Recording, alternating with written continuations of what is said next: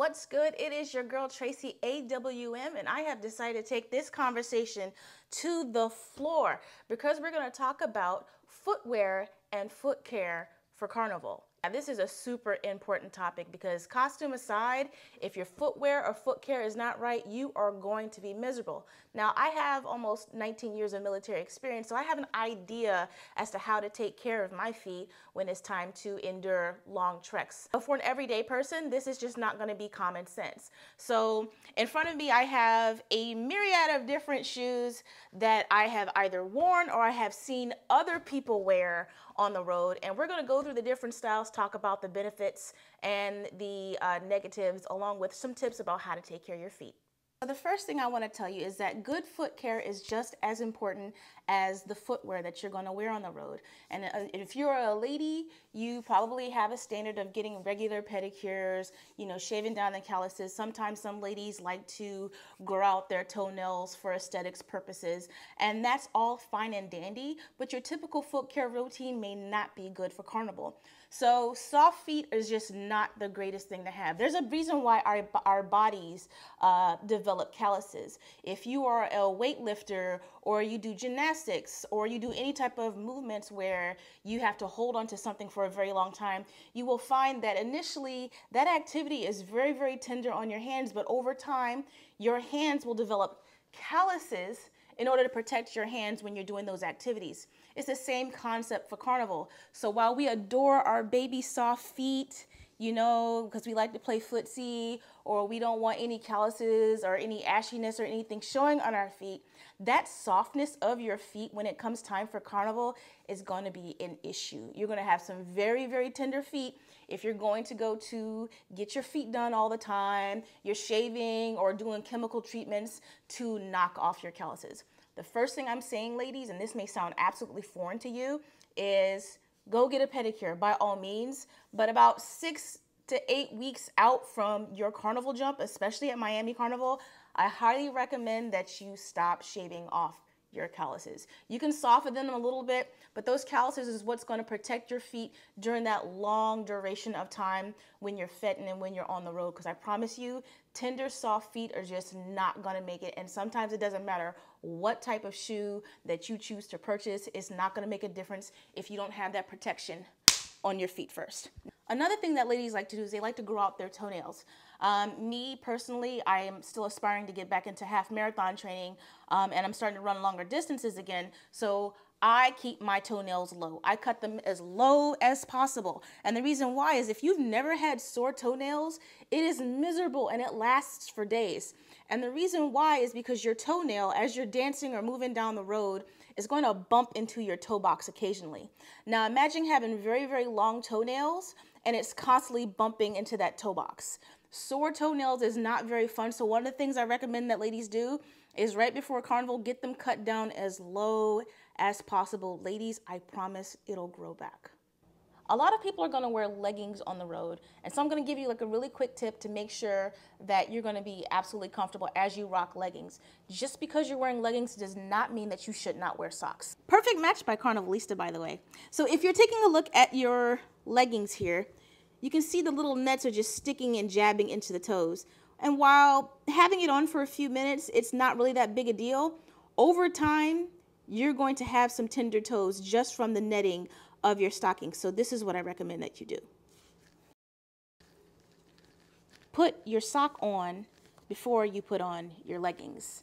And that gives you some cushion and some protection to prevent your toes from getting jabbed by the webbing of your fishnets. There you have it. Now we're going to talk about shoes, and I've got like a myriad of shoes next to me that we're just going to go through. Some of these shoes I've actually seen people wear on the road. Some of them I have, and some you would not catch me dead in, and I'm going to talk about why. These shoes, ladies and gentlemen, these are the shoes that I like to call. We're going to take pictures in these shoes now. I actually used to teach pole dancing, so I actually got a couple pair of pleasers in my closets, but sometimes you guys have actually seen me in these shoes in some of my content. Now, I actually saw a lady wear these on the road, and I will tell you that she got off the truck, danced around a little bit, and she got back on the truck. These shoes are not road friendly. So if you're thinking about it, just don't. And you start to think about the plastic that's in the toe. Yeah, it may stretch, but ultimately it still digs into your toes. And imagine trying to walk miles in these. It's just not comfortable. And pleasers aren't made to be comfortable shoes anyway. So I don't know why some people think that these are a fantastic idea to rock these on the road. Take pictures in these, take them off, and go find you some comfortable shoes, okay?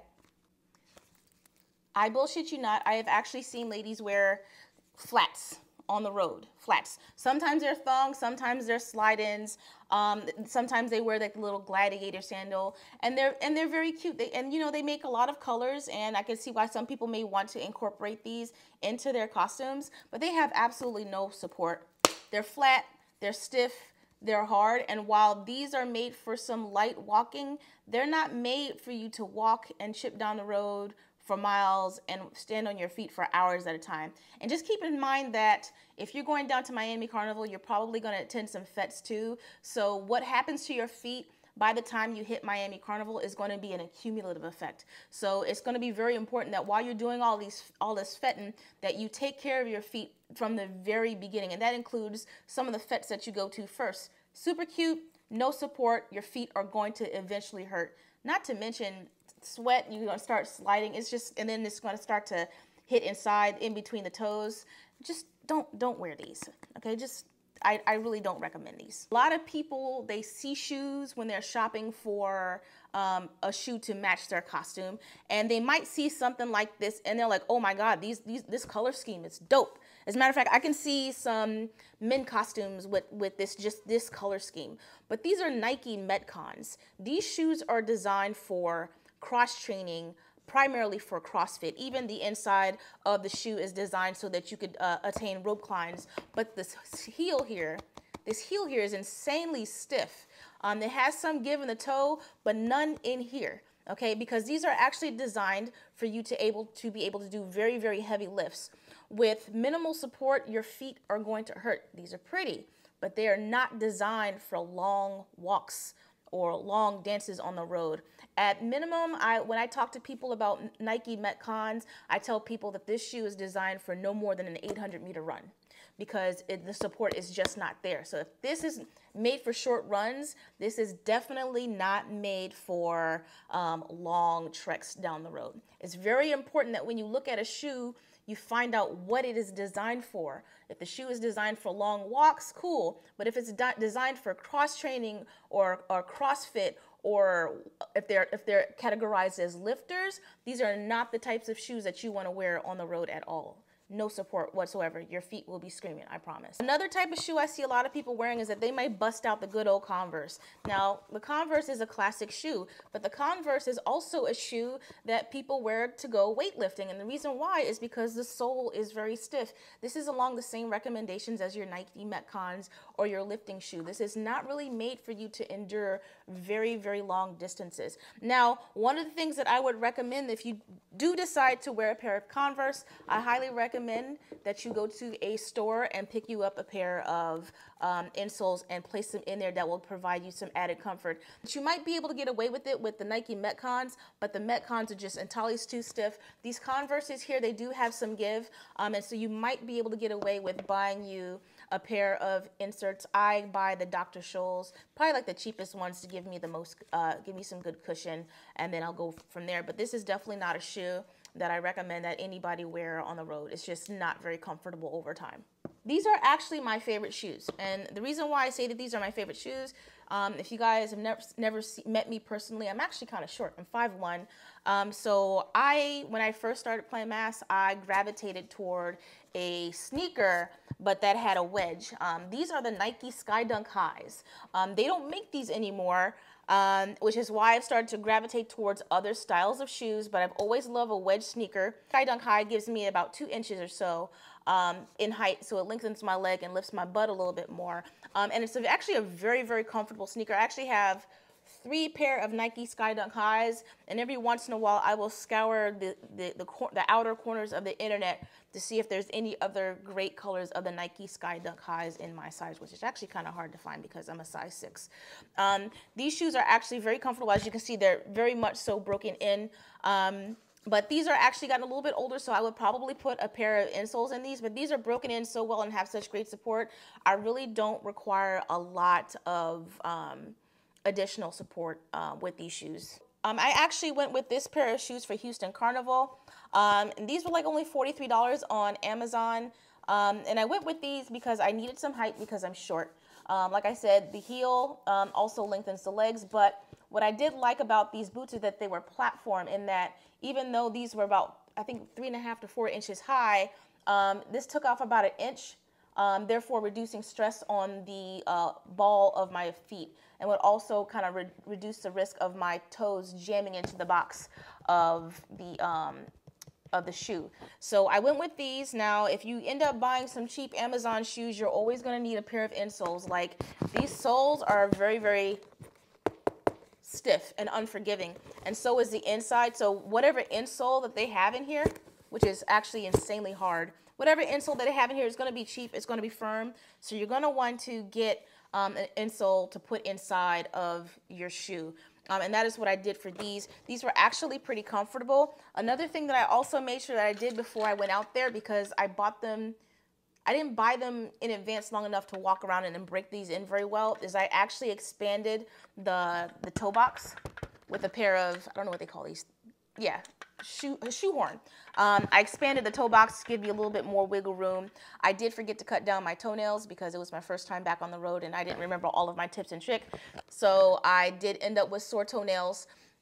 Another thing I recommend for you is, especially if it's still going to be a little bit narrow, you can get you some corn pads to put on your pinky toes, so the pinky toes aren't sore once you come out of your boot. People are going to pick up some very flashy, fashionable shoes. So one of the biggest things I recommend with people choosing to buy a nice flashy shoe, these are the Nike Air Max 90 in gold, and some people wouldn't think to wear these down the road. They don't want to crease these sneakers at all, but some people want to wear these on the road. What I will tell you is you need to break these in. To be perfectly honest with you, if your brand new sneaker does not have a toe crease before you actually get out on the road, you're doing yourself a disservice, because if you've broken in sneakers before, then you know what it's like to have that stiff part that needs to bend jab you in your feet occasionally until everything softens. You don't want to wait until Carnival for it to finally start to do that. So I highly recommend that any shoe that you choose to wear, you break it in and make sure you have a really, really good toe crease broken in before you actually get that on the road. Now, I just went through a whole bunch of different types of shoes. And so when it comes down to choosing your Carnival shoe, at the end of the day, comfort is key. Comfort is key. If you put your foot in a shoe and it's not comfortable and it's just not, you don't think it's going to do well with an insole in it, then just don't go with that shoe. Find something else to wear.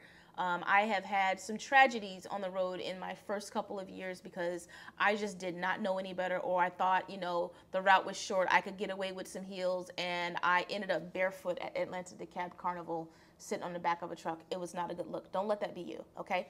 Okay, so we're gonna do a quick recap.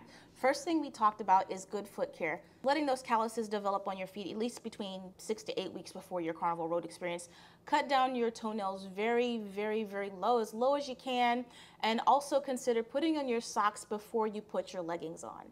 I went through different styles of shoe and why I thought they were good or not good for the road experience, and I talked about my own personal preferences. I also talked about the importance of fantastic insoles, and I talked about considering getting shoehorns to stretch out your toe box for added comfort of your toes while you're on the road. Today, comfort is key. It's super important for you to find a shoe that's going to be comfortable. If you decide to go a little bit cheaper on your shoe by going through Amazon, that is completely fine. Just know that most likely you're going to need a pair of insoles to make those shoes more comfortable. I talked about making sure that you break your shoes in several weeks before your Carnival road experience and make sure that the toe crease of your shoe is good and broken in so it doesn't get broken in on your toes while you're on the road. Experienced masqueraders, go ahead and sound off below with your tips and tricks about how to make your feet comfortable, or your tips and tricks on footwear. Like I said, this space is a community. It's all about helping each other. I hope this video was super helpful to you. Until then, take care.